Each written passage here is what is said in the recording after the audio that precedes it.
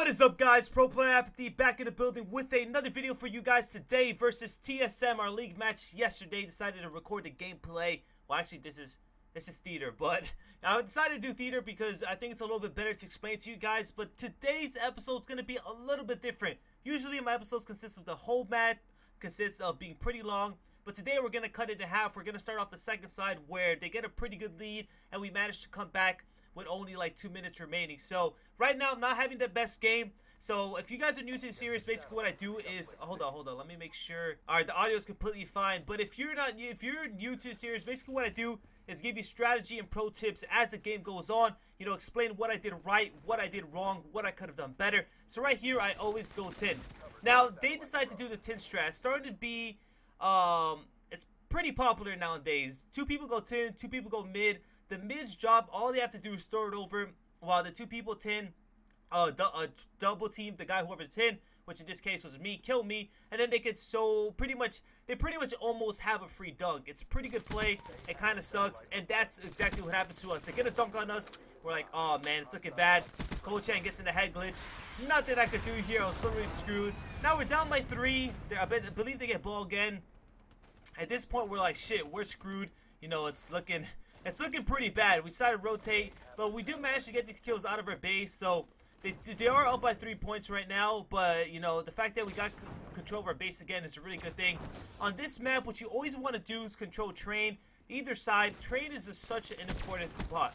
Right here, I almost get that kill while Tempest, Wheat's Tempest literally just like grazes my head. Right here was a really bad play. So as you can see in your screen, it's pretty visible at the moment. The camel guy is right in the left corner of the grandmas. Right here, Annihilator is being shot at Slasher. You can't. It's so hard to kill the camel guy, right? There's nothing you can do at this point. So the Annihilator guy actually gets him getting a 3-piece because we all focus the ball guy. I turn around for a second. Boom, boom, boom. That was a dumb play by me. I 100% should have been focused on Pac-Man and trying to kill him instead of turning around and trying to kill someone that already has a dunk. So right now it's 6-11. We're like, all right, man. We got to pull out some shit out of ass. It's looking really bad right now. They have us in the spawn trap again. So we rotate back. You never want to take shortcut, guys. Don't push front grandmas. It's such a high risk, high reward. It's usually going to cost your team the game. You want to rotate back, get control of your base, then push out that way. So 3 of us rotate back. I get 1. I believe they get this dunk though. I get the kill immediately. All right, we got 3 down. They're up by 7 points. And we're starting to lose faith. We get all 4 dead. And right here, I believe I push train. I don't know who's train with me right now, but I push train. I do the shoot melee, get the guy fences. He throws ball over. It's a really good strat. That way he can control middle. I can run ball.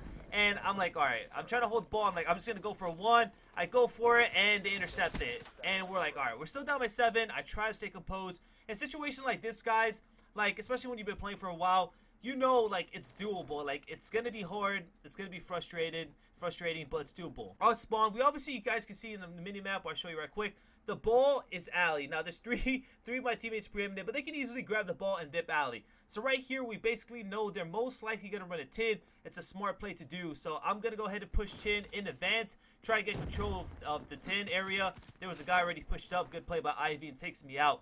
So we're going to try to stop this. Slasher actually does a good play right here. Pulls out his scythe. Pretty much guarantees a 2-piece with the scythe. Gets them both. Starts the ball push. So there's still hope, right? We're down 7. 2 minutes and 45 seconds remaining. It's looking a little bit hard, but we still have a chance. Right here, I'm just trying to push shots, stay alive on the guy in the head glitch. It's such a hard gunfight, an awkward gunfight to win. Slash ends up cleaning them up. My 3 teammates go for a push. Now, right here, I spawn out. So, if you spawn 10, right, in this play, especially when you're a little bit desperate and you have such a big deficit, 7 points with 2 minutes and a half remaining, there's no point for me to rotate all the way back 10, all the way back front grandmas. No point at all. So instead, I spawn a front 10 door. I'm just going to push right away. I'm going to go hit them with a flank and try to help my teammates out. Maybe even get a dunk out of this. You see, the only problem with this, I forced them to spawn like that white truck area where you just saw that one guy spawn.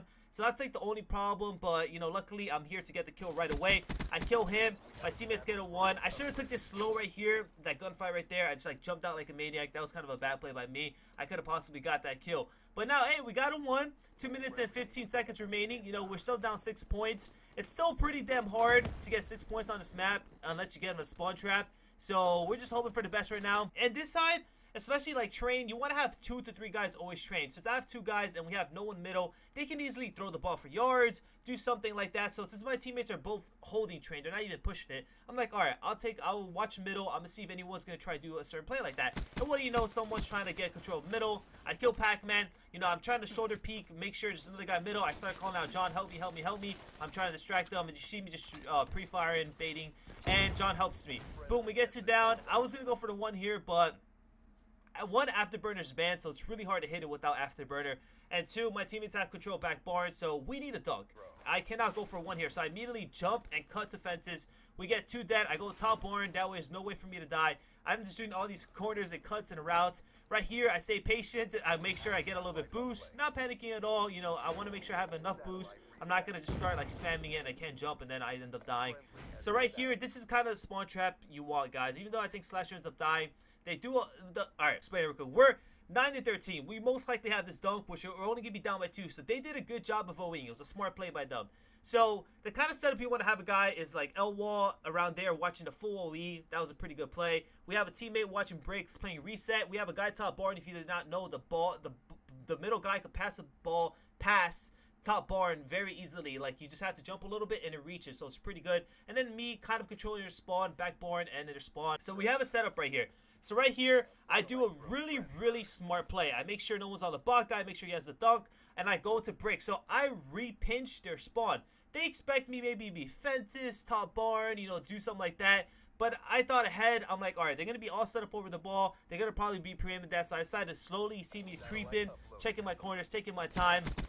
And I get the opening kill. Then my teammates get 1, 3 dead. John gets the last guy. Boom, 4 dead. Remember what I told you? Only way we could possibly do this if we get a spawn trap. Well, we kind of got them a little spawn trap, which helped a lot. So right here, Wheats kills John. Or like, all right, we're screwed. I notice I have camo. Pump camo instantly as soon as I get out the window. And Wheats is not even looking, so I just grab all right away. And I have hardwire. That's what made the best thing.